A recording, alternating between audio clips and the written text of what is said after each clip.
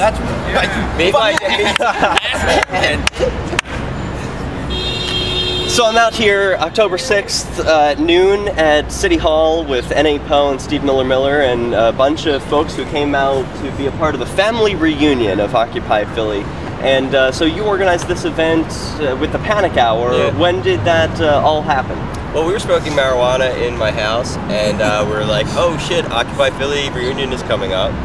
We should throw a little event together and see who comes down, because Panic Hour is very grateful for Occupy Philadelphia. We met tons of people at the Libertarian Warming Station. We met all different types of activists, and we continue to work with them to this day. So we want to celebrate the idea that it's been 2 years since we came down here. You know, Derek, the night that I came down here and set up my tent, there was these like militant drums, and there was just this like spirit in the air, and I remember I had like goosebumps, you know. It was just like, wow, this is like, you know. And then after a few days I had other bumps all over my body from you know, MRSA, from people that were, you know, occupying. But when I came to Occupy, I thought capitalism was the problem, and then at Occupy, I learned that capitalism's not the problem. Shape-shifting humanoid reptilians that control all the world's power institutions are the problem. That's what I learned, PNN. And it's that kind of clarity that we got from Occupy Philly that's led us to being able to be effective activists out in, you know, the world. And not only that, but like at Occupy, we were able to get ourselves an intern who personally witnessed shape-shifting in a hotel lobby. Yeah, we had Kyle. Any video of that? No. Nah. There's never. It's one of those hotels that doesn't have cameras, I guess. Yeah, there's never any video of that. But we're just happy for everyone to get together. There's not a lot of people here, which I think honestly is because the Occupy movement slowed down because people didn't know how to get along. And I see it even in our marijuana work. We're always kind of like fighting back and forth. So activists are hard people to get along with. We're glad that some people have a sense of humor and decided to come out and hang out with us. I think Steve's going to be doing 5 minutes of just Occu jokes at some point. Occu jokes. Occu jokes, Derek. Yeah. We did a comedy show. It was the night we were voting on the eviction, if we were going to stay there or whatever, and we had scheduled a comedy show. And they got very, very mad at us doing this comedy show. And then we did the comedy show at 1 a.m. to like homeless people. Steve was almost attacked on stage. I was nearly attacked because I told a homeless man that I'd give him $2 to go away, and he demanded immediate payment of his $2 and was oblivious of the fact that I meant I will give you $2 future dollars to go away now.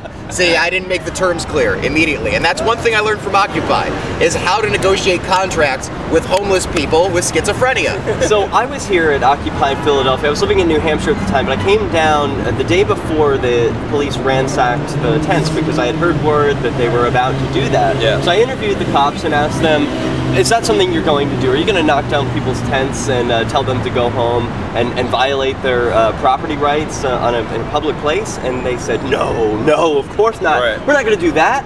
But then they did, less than 24 hours later. Can you speak to that? Well, we were here that night. It was a crazy night. You know, the cops were lined up all in the street. The city actually felt like free and like alive. And then it got very childish. People were marching here and marching there. But, you know, the cops came. I mean, like, let's think about it. What were we going to do? Live here for fucking 3 years? It's City Hall. You know, Occupy was to make a statement.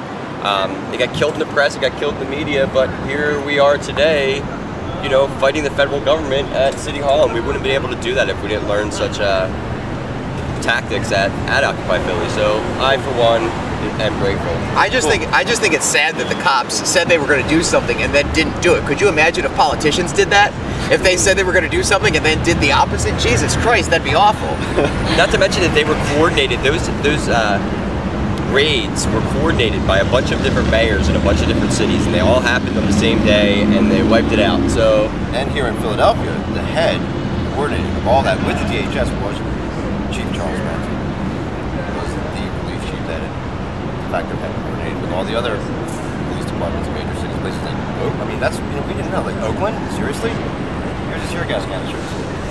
yeah, we didn't deal with the violence the way that they did, really, but you know, it was fun.